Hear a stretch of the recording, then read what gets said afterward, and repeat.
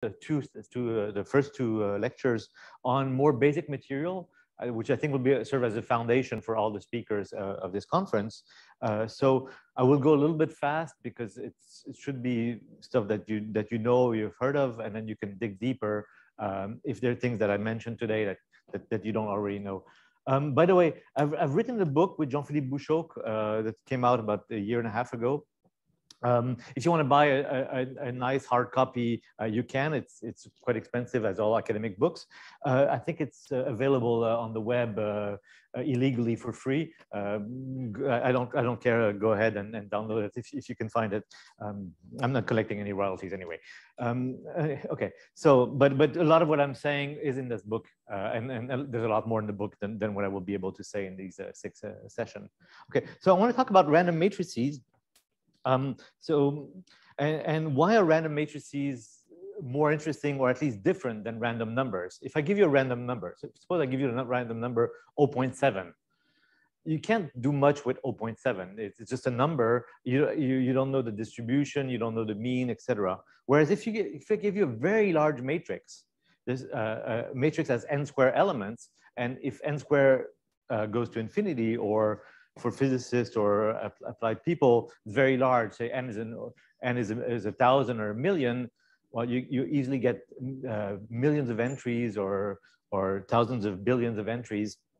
And so you can do statistics just directly on the entries of a matrix. And then you have phenomena that happen such as self-averaging, that certain quantities that you can compute on one single matrix, because the matrix is so large that these quantities actually tell you something about the ensemble of matrix that this was drawn from. So this is why I find random matrix theory interesting, and what this concept of self-averaging. So mathematician will talk about concentration of measure, which means that the probability of something is extremely concentrated on one point, and for all practical purpose, it becomes non-random. Okay. So the kind of matrix I'm going to talk about are going to be self-adjoint. So I have a matrix A that will be equal to its adjoint. I will talk mostly with, I will do everything with real matrices, but since I'm only talking about distribution of eigenvalues and outliers, all this is the same whether the matrix is real or complex. Okay, so actually I will use a transpose because I will be thinking about real matrices, but everything I say will be true for Hermitian matrices, where you need to take the complex conjugate when you take the transpose. And so these matrices have real eigenvalues. And this is one reason we study them, because non-self-adjoint matrices can have, well, are not always diagonalizable. The eigenvalues can be complex. But with these matrices, we're safe. All the eigenvalues are real. Okay? And we're going to talk about, I'm going to define sort of moments of matrices. So I'm going to have a moment operator, or an expectation value operator, which I will call tau, which tau of a matrix will be simply 1 over n trace of the matrix. Okay. And since these matrices will be diagonalizable, I can always look at this in terms of the eigenvalues, and this will be 1 over n sum over k of lambda k, lambda to lambda k. Okay. So this is kind of an expectation value. And the point is that another thing I want to say is that the matrices we're going to look at will have a spectrum of eigenvalues that is bounded. Okay, so there'll be a largest eigenvalue and a smallest eigenvalue, and even if as n goes to infinity, the eigenvalues are bounded, and so all the moments exist. Okay, so I can define then the moment of a so I can say define tau of a to the k, and this I will call the kth moment of a matrix. So here, okay, I'll be sort of going back and forth between sort of averages and specific matrix. So this is the moment k of this specific matrix. Okay, but all these things will converge in the large n limit. So this is why I'll be a bit sloppy sometimes. When I say mk, do I mean the kth moment of that specific matrix, which really means 1 over n trace of that matrix to the power k, which is really the same as 1 over n sum over L of lambda to L to the power k. Okay, so this is a specific moment of that specific matrix, but when the matrix is extremely large, this actually converge to the moment of the distribution. Okay. Yes, okay. And this is one of these quantities that I call self-averaging. Okay, so one very important tool to study random matrices, especially bounded random matrices. Well, it sounds very strict to say that I'm looking at bounded objects, but it turns out that most random matrices that one encounters are actually bounded. So we'll talk about the Wigner ensemble, where the distribution of eigenvalues is a semicircle, and it's strictly bounded. Unlike the Gaussian, for instance, if you look in classical probability distribution, one of the most natural distribution you encounter is the Gaussian, and the Gaussian is not bounded. So the tools that will introduce, like the Stieltjes transform, is not very good at dealing with unbounded objects. But for random matrices, the spectrum turns out to be very often bounded, and therefore the Stieltjes transform is a very strong tool to use with bounded objects. Okay, so what is the Stieltjes transform? Well, before I define it, I will define the resolvent. So the resolvent is a matrix. It's a matrix function. So we'll call G of Z for a certain matrix A. And it's just the matrix Z identity minus A inverse. So what is it? It's a function of a complex. It's a function of a complex variable Z. And it's a matrix function. So if A is a random matrix, this is a random function. Okay, so this is it's a random matrix that depends on a complex parameter. So, but this will be very useful because this object, if you look at it in terms of the eigenvalues of A, if you can write it as sum over L of VL transpose Z minus lambda L, where lambda L and VL are the eigenvalues and eigenvectors of the matrix A. Okay, so what it is, it's a sum of rank 1 objects of projectors with a pole at the corresponding eigenvalue. Okay, so if you zoom in on this pole, you'll be able to find a projector on the eigenvalue. So this will be useful. I'll come back a lot to this resolvent. Okay, but for now, I just wanted to take the trace of this object, and again, my traits are always normalized.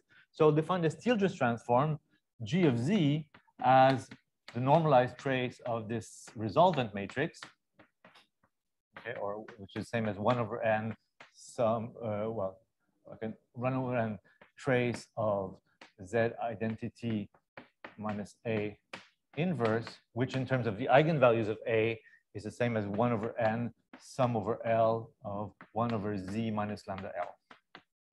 Okay, so this is it's a random function because A is a random matrix, its eigenvalues are random. But the point is that almost everywhere this function will converge. When the matrix is large, this actually becomes a deterministic function. Okay, so we'll see that everywhere except where there are eigenvalues. Okay, so how do you see that this function G of Z, this function of complex variable, converges to a deterministic function? Well, let's look at it.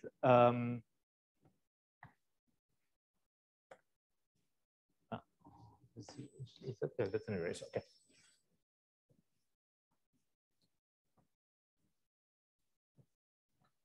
So let's look at this random function for Z outside the real line. So I'll look at Z equals X, a real number, minus I eta. So I put myself below the real axis. Okay. So I take some complex Z, and I give it a negative imaginary part, and I looked at the value of this function. So I can just write G of Z, which is the same as G of X plus minus I eta, and is right as 1 over n sum over L of 1 over X, let me put minus lambda L minus I eta. okay? And as usual, when you have a complex number denominator, it's better to use the complex conjugate and to put the complex number on the numerator. So I get 1 over n sum over L of x minus lambda L, it's the real part, plus I eta over the real part square plus eta square, okay? The eigenvalues are there n eigenvalues, okay? Now, let me just focus on the imaginary part. So this is real, this is imaginary, and this is a real number at the bottom. So I can now try to understand the. I could do the real part, but I'll just focus today on the imaginary part of this object. And so I have that the imaginary part of g of x minus I eta is just 1 over n sum over L of eta over x minus lambda L square plus eta square. Okay. Now, if you look at this object here, this ratio, that's what's called the Cauchy kernel. Okay. So up to a factor of pi, which is normalization. So let me write this way. So it's 1 over n sum over L of k eta of x minus lambda L, okay, and then I need to put a pi, and I always forget where to put the pi. Just see my notes because I'll always get this wrong. So yeah, I need to put a pi here. Okay, and so I define this object k eta as 1 over pi eta over as a function of, say, y square plus eta square. Okay, and this is a Cauchy kernel. What it looks like, it's a function that's centered at 0, has power law tails, the maximum, and then power law tail, and has width eta. Okay, and it has integral 1. That's why I call it a kernel. So this is an object that this is just an object of width eta and integral 1. And so what I'm doing here, what I'm saying is that G evaluated at X and with an imaginary part is essentially the convolution of the discrete distribution of the lambdas. So think of my matrix. So these are, so if you look at the eigenvalues of my matrix, it has some eigenvalues lambda 1, lambda 2, lambda 3, to lambda n. So it has n eigenvalues. This is kind of the empirical distribution I have for each eigenvalue, and these are random. And then I convolute this with a kernel of width eta. So basically, over each eigenvalue, I do a little kernel like this. Okay. And then I sum this. So I'll get a smooth curve, which is basically just a convolution of this discrete set of eigenvalues and this kernel. Okay. Now, the point is that if eta is large enough, so I must say also as well that lambda. So typically, there's the smallest eigenvalue, which I'll typically denote lambda minus, and the largest eigenvalue lambda plus, which are really not lambda minus and lambda plus are more like the edge of the spectrum, where lambda 1 is the smallest eigenvalue on that particular sample. So the notation is slightly different, but I'm abusing it a little bit by saying that lambda minus and lambda 1 are essentially the same in this problem. Okay, so what I'm saying is that since all my eigenvalues are bounded, I have typically a distance 1 over n between eigenvalues. Okay, so depending on the density, but if the density, and again, there are also other cases where I could have a Dirac mass, but for now I'm not considering this. So I'm supposing I have all my eigenvalues are spread out. Then because they're spread out over a finite interval, the typical distance between them is 1 over n. And so if I have eta that's much greater than 1 over n, then then actually the picture is more like this. So every kernel encompasses quite a lot of eigenvalue, actually infinitely many as n goes to infinity. And so by sort of the law of large numbers, this convolution of this random distribution of eigenvalue with a broad kernel gives a deterministic answer. Okay, so this is the reason why for eta much greater than 1 over n, I could claim that g of x minus I eta, which I would say for a given matrix A, converges to G mu, if you want, of x minus I eta, where this is, it's equal to its average, to its expectation value. It doesn't depend on the sample. Okay, so this is very important self-averaging property of the Stieltjes transform, and this is true. Well, it's true only away from the real axis.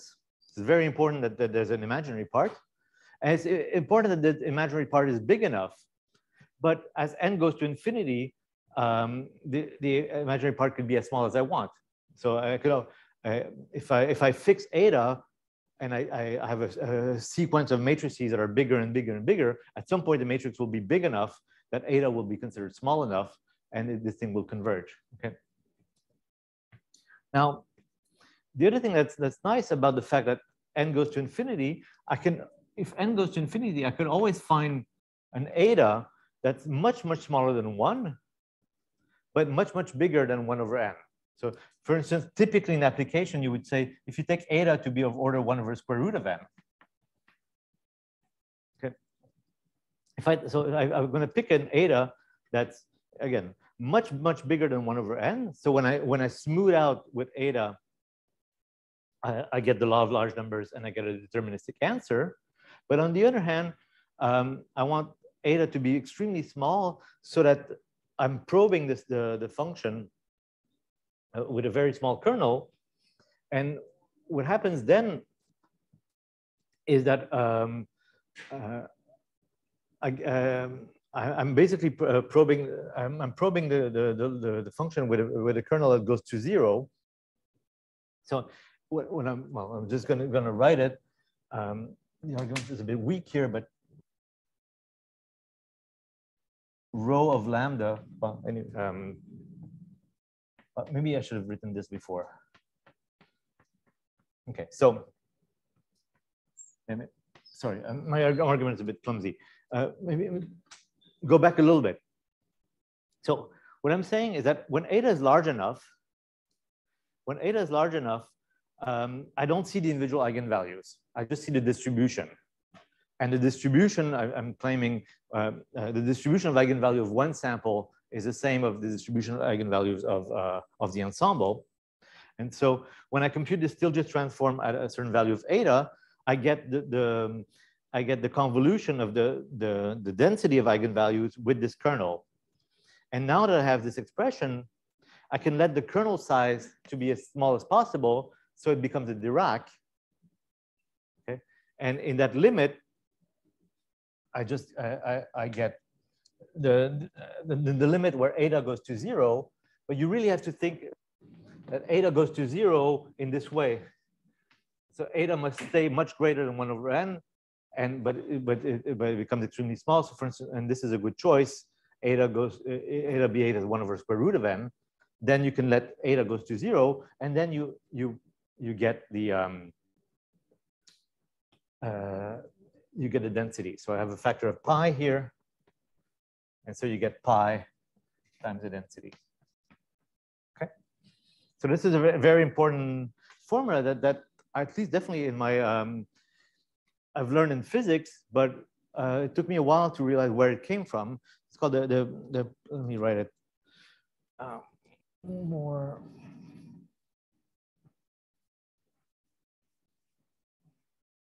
Okay, so I'm saying two things. Let me write Gn for a fixed size n. I'm saying two things. I'm saying that this converges to a fixed function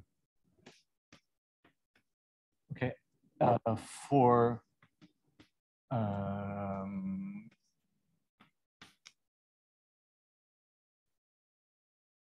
so for if I exclude the real axis, okay, and I could actually compute it outside where there are eigenvalues, but I've only shown you. So if I take a complex z away from the real axis, then these Stieltjes transform compute on one sample converge to the Stieltjes transform of the ensemble, and the other thing that I've shown here of eta goes to 0 plus of this function g of x minus I eta, I get pi rho of x. And this is called the Plem. I always forget how to write this word. This name, Plemelj formula. Okay, so it says that the Stieltjes transform encodes the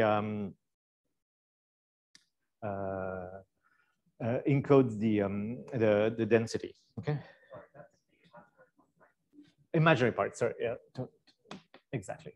Okay. And the real part will converge to the Hilbert transform. Okay, but that I don't have time to show. Okay. I'm already. Okay. So those are basic facts that I want. Okay.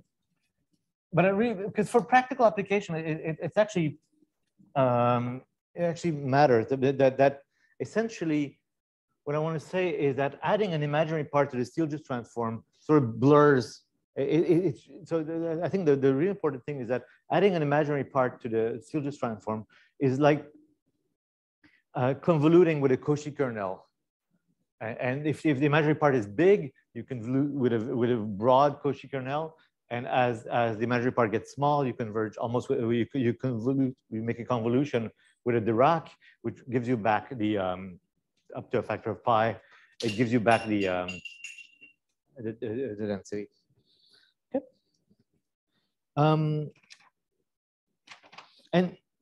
And so therefore you could also, so once you have this density, you can rewrite the Stieltjes transform then as a density. Okay, so this is the limiting Stieltjes transform. You can write as an integral, say if the spectrum goes from lambda plus to lambda minus. Okay, so you can write it in integral form. So the Stieltjes transform. So here maybe I should rewrite the definition. Gn is for a given is 1 over n sum over L of 1 over z lambda L. So this is for one matrix, and it converges to this thing that only depends on the density of eigenvalues. Okay. Another few things that you could say. So, and again, on the real axis, this is not true. On the real axis, this is a random function. If you pick a z on the real axis that's close to an eigenvalue of that particular matrix, you could have a huge number. So this is a real function. Actually, on the real axis, this is a real function that has jumps. I mean, it's extremely wild. If I sort of wanted to plot it, it would behave like this. It would have poles everywhere. It sort of goes like this. So it sort of diverges to infinity up and down every time there's an eigenvalue. Okay, where typically something like this, it has a branch cut. So instead of having a large amount of poles, like it has n poles and n goes to infinity, this function with poles, again, on the real axis, it doesn't converge, but outside the real axis, actually all these poles as seen from above, seen from far away, just look like a branch cut. Okay, and this is quite important. So this kind of formula gives you a branch cut between lambda minus and lambda plus, but elsewhere on the complex plane, it's perfectly analytic. And in particular, it's analytic at z goes to infinity. So as z goes to infinity, this behaves as 1 over z. Okay, so densities are normalized. So when z is extremely large, this becomes just 1, and this tends as 1 over z. Okay, and actually you could do an expansion, and you also. And again, you could also show this sort of convergence as a power series at infinity. It's another way to see this convergence of this complex function.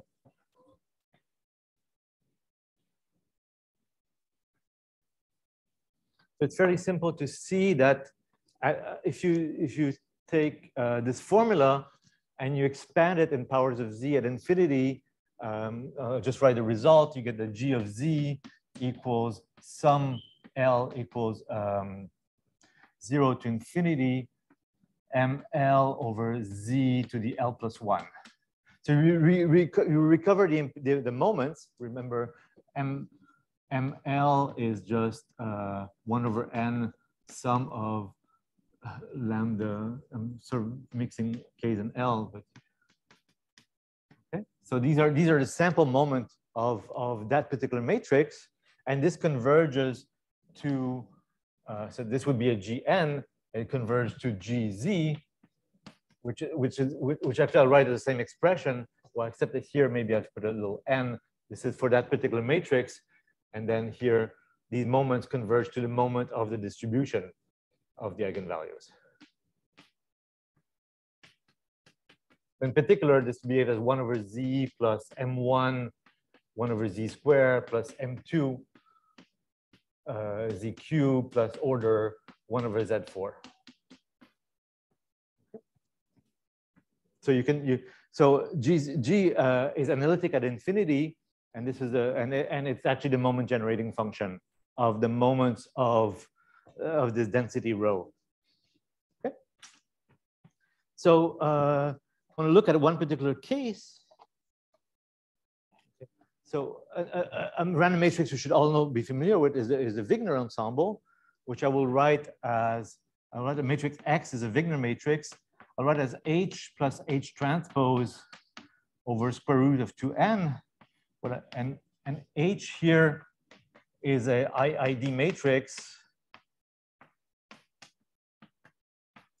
that's not symmetric. So I want X to be a symmetric matrix. So the Wigner ensemble is a symmetric matrix. So the way I build my symmetric matrix is by taking a non-symmetric matrix and adding its transpose. I have some normalization factor of square root of 2n, and in the matrix I could take it normal 0, 1, but I'll take it normal 0 sigma squared. So I have a parameter sigma squared. Okay. But a unit Wigner matrix would have with elements here normal 0, 1, and the moments that you have the mean is 0, and the variance is sigma squared. Okay, that's why I chose this normalization here. Okay, and now I would like to compute. If I can compute the Stieltjes transform of this ensemble, I can get the density just at looking at the imaginary part. Okay, and again, I won't do the computation, but what you can do is you can look at this matrix. So again, I'm all thinking about this in the large n limit, but I could look at the 1, 1 element in the corner of that matrix.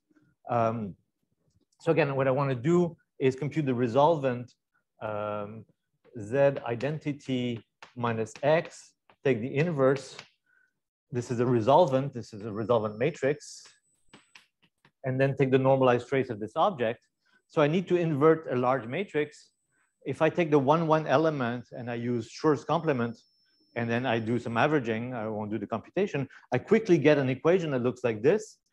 I take the expectation value of 1 over g of z equals z minus sigma square expectation value of g. Okay, g of z. Now, and I've also used one more trick here. I've assumed that if I look at the element 1, 1, and look at the rest of the matrix is also a Wigner matrix of size n minus 1, and a Wigner matrix of size n minus 1 is really the same thing as a Wigner matrix of size n. As n goes to infinity, and n and n minus 1 are the same thing. So this is how I get such an equation. Okay? There are many, many ways to get an equation. You can, but anyway, okay, and since I argue that if z is not on the real axis, or it's at least not on where the eigenvalues are, if z is far from any eigenvalue on the real axis or elsewhere in the complex plane, then this function g of z converges to the non-random And so I can get rid of the eigenvalues, and I get the following expression that 1 over G equals Z minus sigma squared G. Okay. So this is the equation that's satisfied by the Stieltjes transform of a Wigner ensemble. Okay. And this is it's a very simple quadratic equation in G. So I can just solve it. Okay. As two nice things. Also, later it will allow me to convert to compute the inverse. But let me first show you the solution, which you should all know as well. At least you should know the density. So the Stieltjes transform of the Wigner ensemble. You have to be slightly careful because it's a quadratic equation. You'll get two roots, and only one is the physical one, and the physical root depend on Z. So you have to be careful how you write it. But if you do things carefully, you get that for a Wigner, you get this expression. Let me write it as Z times 1 minus square root of 1 minus 4 sigma squared over Z squared over 2 sigma squared. Okay, so this is a Stieltjes transform of a Wigner ensemble with variance sigma, with variance sigma squared, and if you put sigma squared equals 1, you get the unit Wigner ensemble. I've written it this way because you see there's a square root, and the square root is singular when the inside crosses 0, and I want this to be analytical for Z big. So when Z is big, this is small, and this is an analytical function. So this is why I put it this way. So if you look at it in the complex plane, you get two numbers. You get 2 sigma here, minus 2 sigma and 2 sigma. You'll get a branch cut here. But outside the branch cut, this function, so for Z large, so you're outside of this branch cut, this is perfectly analytical function that you could expand at infinity. So this is why I chose this. If you write Z squared minus, then you have to, it's never clear when you should take the plus sign or the minus sign. Whereas if you put 1 over Z squared in the square root, then you get an expression that's correct everywhere and analytical everywhere except on the real axis between minus 2 sigma and plus 2 sigma. Okay, and from this, this Stieltjes transform, you can recover the density. So I said that if I take the imaginary part of G of x minus I eta, I will get pi times the density of eigenvalues at x. Okay, and you see that this thing, for this to have an imaginary part, here actually I need to be on the branch cut. Okay, and you quickly convince yourself that rho of lambda must be equal to what is it? It's 4 lambda. No, so lambda squared minus 4 sigma squared square root over 2 pi sigma squared. Okay, so this is the Wigner. Then this if you draw this distribution, it's a semicircle that goes from minus 2 sigma to 2 sigma. And it's properly normalized and everything. Okay, so this is the Wigner semicircle law that you get for the Wigner ensemble. Okay, and it has the properties that we want, namely that it's analytic elsewhere, everywhere in the complex plane except where there are eigenvalues, and it's real. And outside with another important thing I need is that if I call this lambda plus and this called lambda minus. Beyond lambda plus, it's actually real. I can look at it on the real axis. This function doesn't make sense on the real axis here. But outside for Z real and greater than lambda plus, this function makes sense. And it's monotonically decreasing as all Stieltjes transform should be. Remember, maybe it's easier to, if I look at the integral form, it's easier to see if I write G of Z as integral rho of lambda Z minus lambda from lambda minus to lambda plus d lambda. If I look for Z real and greater than lambda plus, this is the monotonically decreasing function that tends to 1 over z. Okay, so here, so this is rho of lambda, and if I plot g of z, well, g of x, so g of z on the real axis, it starts with some value and then decrease as g of x goes to 1 over x. Okay, which means that it's invertible. That's very important. That this function, if I go from x to infinity up to lambda plus, this is a monotonic function. I can invert this function. Okay, and the inverse is very, very useful. That's why I kept this formula here, because I could read off the inverse just from this formula. So the inverse g of z is z of g. So z of g is just 1 over g plus sigma squared g. Okay, so the inverse of the Stieltjes transform for real values beyond, and I'll call this number, this quantity g star. Okay, so if you want, g of z is monotonic.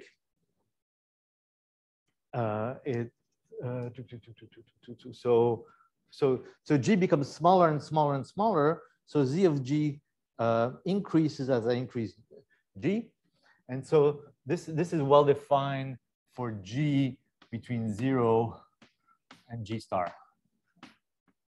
Okay, so it's so there's a neighborhood of 0 where this function is invertible. Okay, why is that important? So I want to finish very, very quickly with something that should take many hours to explain, the concept of freeness, which okay, so one thing I forgot to mention, but I'll be looking a lot at matrices that are rotationally invariant. Okay, what's a random matrix that's rotationally invariant? It means that if I take, say, a matrix A, and I consider a random rotation O, A, O transpose, that these two are equal in law. Meaning that if that the probability of a matrix A is the same probability as any rotation of the matrix A. This would say that the ensemble A is rotationally invariant. Okay, and so the concept of freeness is it's a concept that it's used if you deal with sort of algebras of non-commuting objects. There's a notion of independence for non-commuting object that's very powerful. It's called freeness, and I'm not going to go into the algebra of it, but it turns out that large rotationally invariant matrices are free. So I would say that A and B are free with respect to one another, and I'll tell you why it's useful. But I just want to define A and B are free if they're large matrices. In practice, it's only true at infinity. Okay, any matrix of size n, the notion of freeness doesn't exist, is not true at size n, but asymptotically as n goes to infinity, this, what I'm going to say, is true, and at least one is rotationally invariant. Okay, so for instance, if I take A plus the random matrix, random matrix O, B, O transpose, by multiplying by a random rotation matrix, this I made B, I explicitly made B rotation invariant, okay? And so any matrix A could be a fixed matrix, or it could be a Wigner matrix, or it could be, in the next hour, we'll discuss about Wishart matrix. It could be any matrix. And then I take B, again, any matrix, it could be random, it could be fixed, but I multiply by a random rotation. By here, O is a rotation for there's no language, taken from the Haar measure on the orthogonal group. And of course, this is true as well for unitary matrices if I'm looking at complex Hermitian matrices. Okay. So if A and B are free, if they have these two properties, if they're large and at least one of them is rotation invariant that I can make explicitly, then I can compute this object, C, the sum of the two matrices. Okay. At least I can say many things about the matrix C, which would be the sum. Okay, so remember in classical probability distribution, if I have a random number A and a random number B, if I take this, if I say C equals A plus B, so these are classical random numbers, I can say something about C if A and B are independent.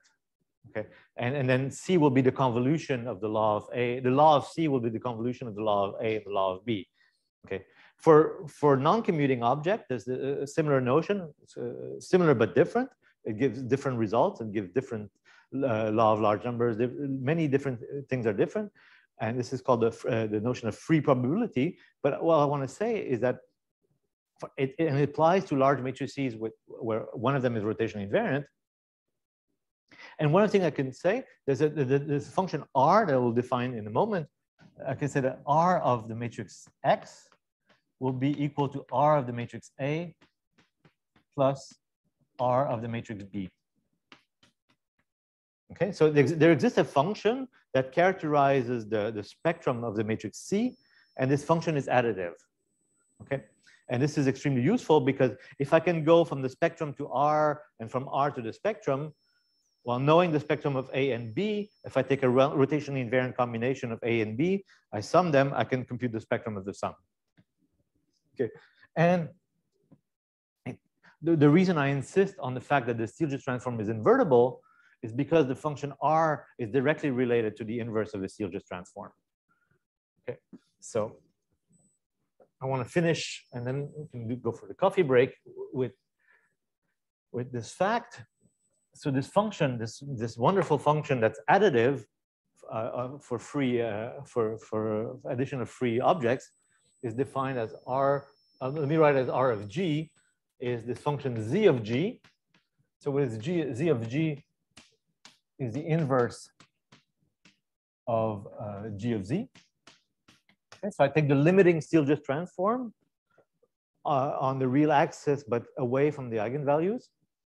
It's invertible, and I call this function Z of G. And it turns out this function always has a pole. It always starts as 1 over G. So in the R transform, actually, you remove this pole, minus 1 over G. And then it becomes an analytical function of, it's regular and 0. Okay.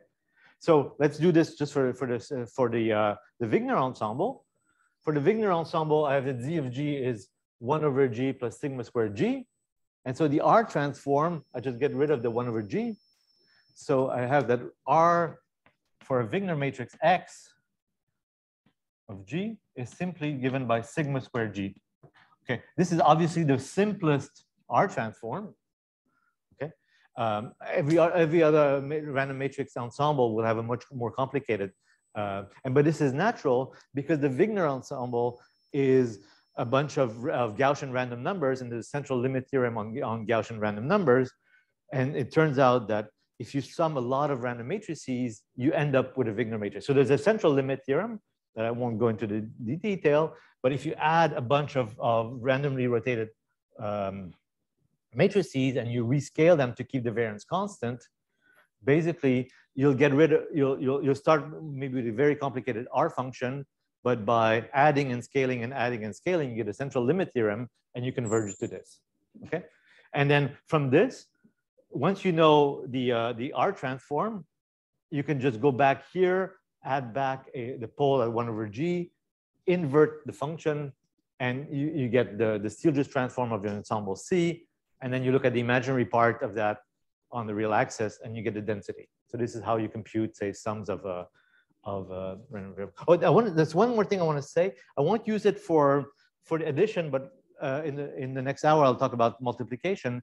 It's called a subordination relation. So this equation here, well, this combined with this, I can rewrite it. That if I look at the Stieltjes transform, so I put G of C of Z of some variable Z. It's really just some algebra. I take this formula and this formula, I recombine them. I get this nice formula that GA of Z minus RB of GC of Z. Okay, trust me, you can do it as an exercise. Try to combine this, and this. Okay, and you have that the Stieltjes transform of the matrix C at some point is equal to the Stieltjes transform of the matrix A, but at a different point. And of course, this different point is a nasty implicit equation, because the point at which you need to evaluate depends on the R transform of B, but also on the Stieltjes transform that you're trying to get to. Okay, so this by itself, well, it's useful, but not super useful. Now, what turns out, if I go back to my big resolvent, so I had this matrix, big G of C, which was defined as Z identity minus the matrix C inverse. This is a random object. Okay, this is a n square dimensional object, so it's random. In no way it converges to anything in particular. So now I explicitly need to take the expectation value. But if I look at this expression here, I have C, which is given by A and B. I can take the expectation value with respect to this object here. B could be itself random, or just expectation value with respect to these random rotation, and have this beautiful relation that's the same as this, but now for a large matrix, but in expectation value, I have the expectation value of this resolvent matrix GC of Z equals the resolvent matrix of A, which I assume A is fixed. If it's not fixed, then it's conditioned on A. Okay, evaluate it. It's the same expression. Okay, so what does it mean? Well, there are two consequences. Well, GA is a matrix built from A, so it commutes with A. It's a multiple of identity. Well, this is for C, but for A it's the same thing, same expression. So it's a multiple of identity, the matrix A, some inverse. So this is a matrix. It's a large matrix that commutes with A. C is a matrix that's built from A and some random stuff. So it's usually C doesn't commute with A, but in expectation value it does. So one beautiful thing, and it sort of makes sense, just why the C in expectation value commutes with A, because so again, the random matrix C doesn't commute with A. I add something random, but think in the basis of A. So we're in the basis where A is diagonal. C is something diagonal plus something random, but something random that's rotation invariant cannot have off-diagonal elements on average. Of course, on one particular realization, it will have off-diagonal elements, but on average, there's kind of a symmetry. Anything that you put off the diagonal, you could flip some axis, and you would put the same thing with a minus sign. So the average of the off-diagonal elements are 0. Okay, so it's important the expectation value of C conditioned to A is in the same basis of A, and this is a set. Well, this stays more than that, but what's implied here is that, okay, and why is all this important? Because I'm going to talk about eigenvector problems. And when I'm going to try to look at eigenvectors of matrices, remember that this big matrix G, it's a projector. It's a projector on each of the eigenvectors. Okay, and so I'll need to compute expectations of projectors, and I'll need this formula. Okay, so definitely on Wednesday, well, there's a similar formula for matrix multiplication that I'll show later. And if I want to look at eigenvectors of matrices that have been multiplied, this expression is extremely useful. And I think I should stop here and ask for questions or a coffee break. Thanks. Any questions, or you can ask them here. Jean, any questions from the? No, there were no questions. I think you're very clear. Okay. At least to me. Sorry, I was a bit fast, but this is sort of material that people should know in random matrix theory. Yeah. I think it was really a great introduction for everything we're going to do. Actually, we will know much more about free probability with Camille, right? So, okay. All right. So we have a coffee break upstairs on the terrace, I think, and we start. Let's be there around 10:40 or okay. See you.